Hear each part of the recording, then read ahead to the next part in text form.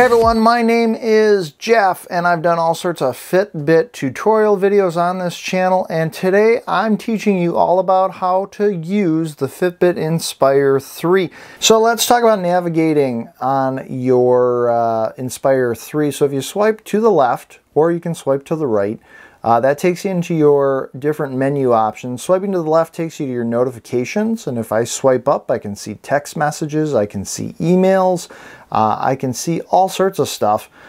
Here is a preview of one of the emails I've gotten. If I actually tap the email, it opens it up. Now, not the greatest reading this stuff on your Inspire 3, but you get a snapshot of what you might be looking for, and if you scroll to the bottom, gives you options where you can delete it right from your Inspire 3, you can open it on your device, or you can choose to clear it from your notifications.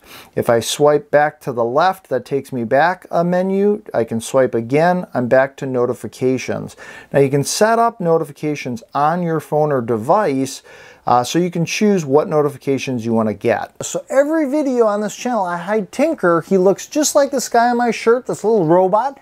He briefly pops up somewhere during the video. If you are the first person to spot Tinker popping up somewhere in this video, take note of the timestamp. That's the amount of time into this video that you spotted him popping up, and let me know that down in the comments section below. And if you're the first person, I will give you a shout out in one of my future videos, as well as put your name on our Tinker Forward Hall of Fame page. So be the first person to spot Tinker and let me know the timestamp down in the comments section below. To set up and customize notifications from your Fitbit home screen or dashboard, tap your profile icon, go to your Inspire 3, and then under Inspire 3, if we look down halfway here under General, we'll see Notifications.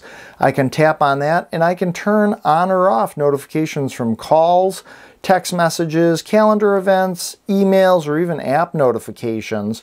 And what else is cool is you can go to Quick Replies, and under Quick Replies for, say, your text messages, you can actually customize quick little responses to say. So as an example, if I tap on messages, what would pop up on my screen would be yes, no, sounds good, can't talk now.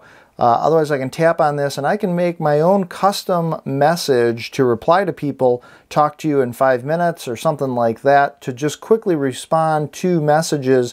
Let's say I'm maybe working out or something and I don't want to talk to them, I can just quickly tap that quick reply. Now, I've done a whole bunch of other Fitbit tutorial videos and reviews on this channel, and there'll be a playlist linked at the bottom of this video, as well as popping up here at the end, where you can click over and check out some of the other great Fitbit tutorial videos I've done.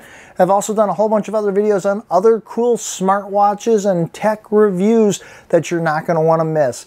My name is Jeff, and as always, I appreciate you watching here on Tinker Forward. Be sure to make every day awesome, and I will see you in the next video.